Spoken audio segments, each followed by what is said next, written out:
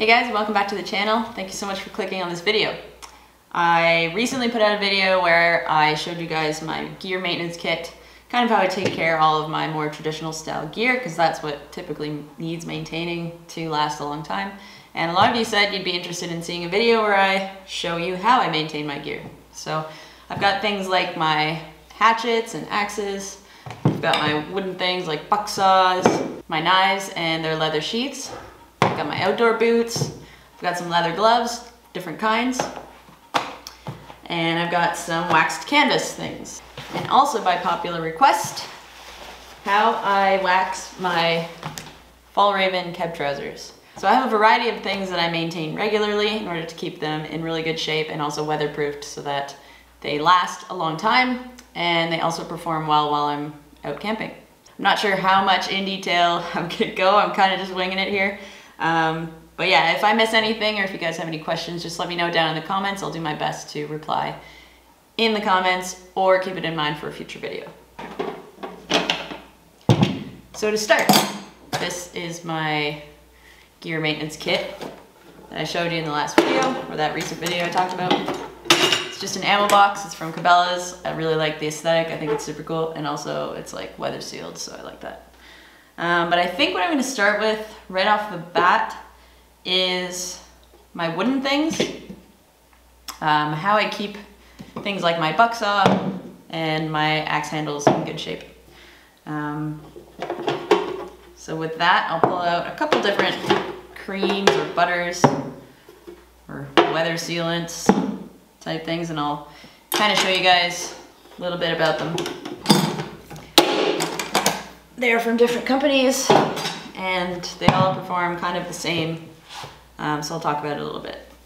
So the first one is the buck saw butter, and this is by Bare Essentials Outdoors, which is the gentleman who makes this wooden buck saw that I love so much and use in almost every single one of my videos. And all you really have to do for this one, kind of apply it with your hands, really.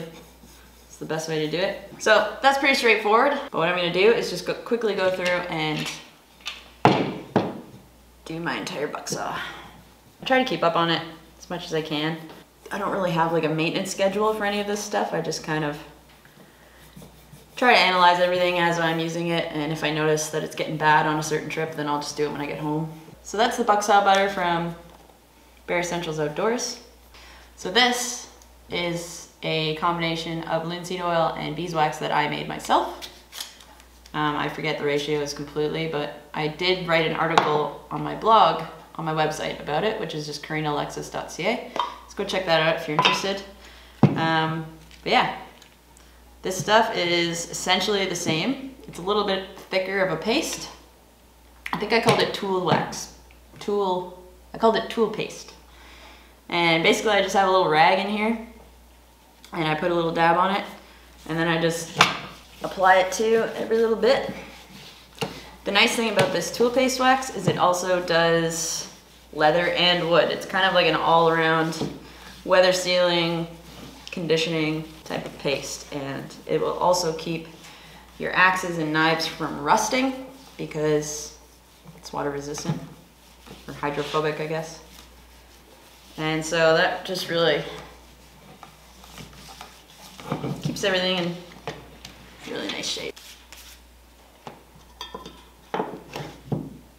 Okay, so that is all I use for, as far as weather sealing all of my things. So I use the same thing on my leather gloves. I just take this tool paste wax and I just kind of spread it all over. Keeps the gloves in good shape, keeps them conditioned, they don't crack or soak up any water. These gloves have a kind of a funny story. I was actually on a camping trip with my now sister-in-law. When we got to camp, it was like rainy or starting to rain and stuff, and there was just these gloves just sitting by the fire pit. And I put them on, they were like so stiff. They were stiff as a board, but they were good leather gloves, and I actually didn't bring any on that trip because it was summertime and I don't normally. But we used them for the fire and stuff, and it just worked out having them. And anyways, I was like, they fit me perfectly. Somebody left them behind, so snooze you lose, I guess. And I still have them. I use them for all kinds of things. I've used them for welding, moving stuff, tending the fire, that kind of stuff. So I have all kinds of leather gloves and mitts, and that's all I do to keep them weatherproofed, and it keeps them in really good shape. Also, these ones that I found, super pliable now. I've just been using them and conditioning them, and they're great. So that's leather gloves. Next up is leather sheaths and axe masks. So basically all I do for all of this, again, you can use this, but I'll also show you the third option of wax or oiling. This one I got from Bushcraft Spain. They sell it on their website, and this actually is a leather sealing cream. This one is a little bit more oily. It's very, like when it warms up, it gets really runny, as opposed to the other two. But this, it makes it really, really easy to apply. So I do the same thing. So this is my famous puko. That's how I keep all my leather goods in good shape. So the final use that I have for my tool paste wax is I actually use it on our hiking boots and our outdoors and our winter boots. So what I do is basically the same thing as applying it to anything else. Just put it on the rag. And these are actually new boots for Brandon from hikes. It's his second pair. He absolutely loves them, and so do I. It's all we use for hiking and even for work. And this tool paste, I just do the same thing. I rub it all over, especially along the seams. And all this does is repel some of the water. Doesn't let the material soak it in, even though hikes boots are actually really good for that already. They're actually Gore-Tex, and they do a really good job. I've had water like up to here and stayed completely dry.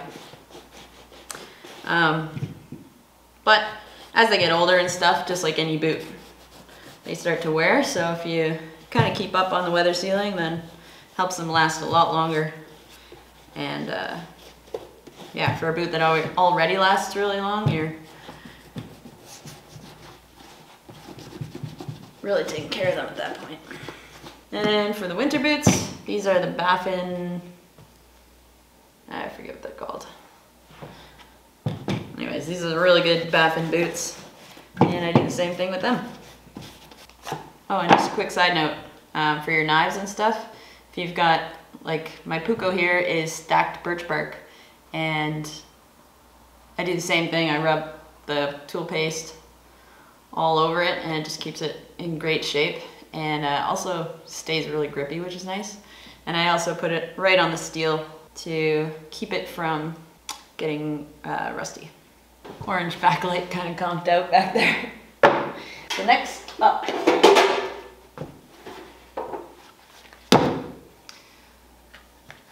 we're going to talk about Greenland wax from Fjallraven. I have made my own version of this, so it is possible to make your own. It's basically just a combination of beeswax and paraffin wax, and I'm going to show you how I weatherproof all of my kind of canvas and other materials. You just take your cube or whatever of wax, and you literally just rub it on. So just like that. And as for the method of warming it up, you can do 4 things. If you have a wood stove, you could literally hang it beside your wood stove until the wax warms up enough that it melts into the material. You can use a heat gun, and you just kind of warm it up. You can use a hair dryer, which I used to use all the time. I'm just using Brandon's heat gun today to do all this stuff.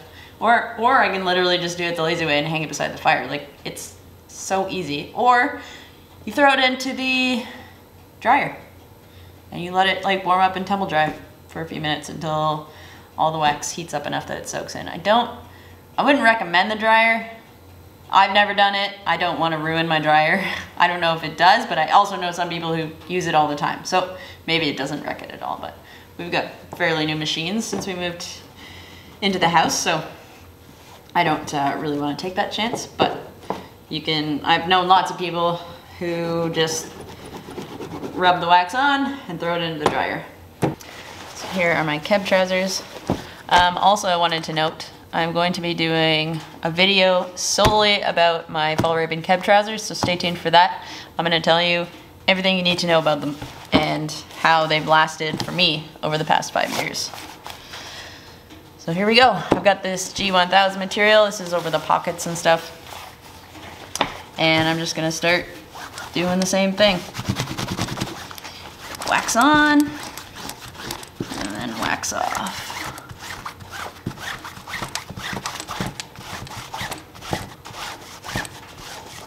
Worth noting too is that doing this actually helps keep the pants quite clean as well, because it helps repel like dirt and mud and stuff like that too, to the point where it makes it easy just to brush off, and it doesn't actually stick to the material.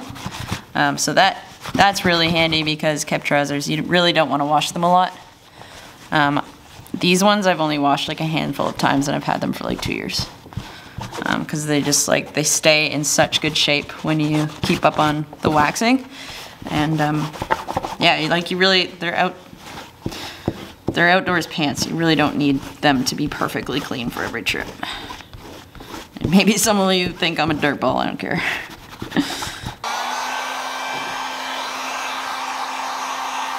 See how that's melting in there? Perfect.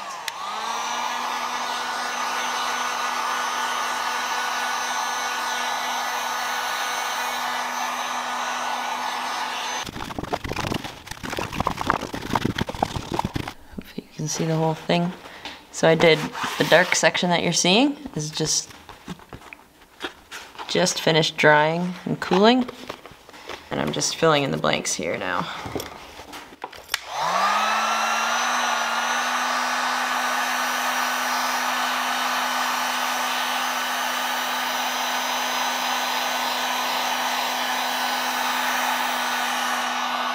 Okay, so it's the next day, just so you guys are aware. So I did this bag differently than the other one, just to show you guys the difference. So I did the whole thing. So some of the most important parts, obviously, you want to focus on are like places that, you know, if you're out in the rain, are gonna get the worst of it. So straps, they go on your shoulders. The top of the pack, all in that area. And one of them, also the most important things to do is the bottoms. Like, I've traveled with this backpack too, so in the airport, like when you're setting it on the ground, having the protection on the bottom of your bag actually, like, really, like, dirt just brushes off. It just repels not only water, but like also dust and dirt and stuff like that. It makes it much easier to just brush off. All right, so I'm gonna let the front of this dry off a little bit and cool down, so that it dries really nice and doesn't just end up on the table here. So here's our completely waxed bag. And all we have left to do with this guy is condition some of the leather. Leather patches and leather straps. So we'll just go along and make sure those are nice and conditioned. It will look dark at first, but once it dries out a bit, it looks really nice. Gives us this just a nice patina.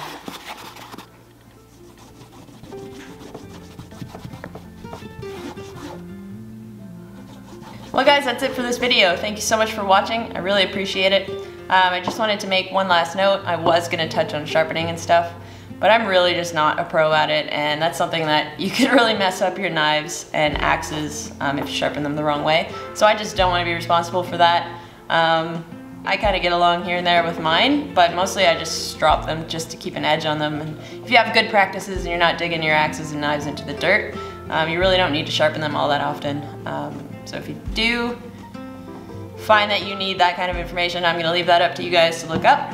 But hopefully what I did show you in this video was of value, and you can weatherproof all of your canvas and leather goods and wooden goods as well. And just keep everything lasting long and performing well in the elements. So, like I said, thank you guys so much. Please share this video with someone if you think that it will add value to their lives as well. And yeah, I don't know what the next video will hold, but I'm sure I'll come up with something interesting. So thanks a lot, guys. I'll see you in the next one.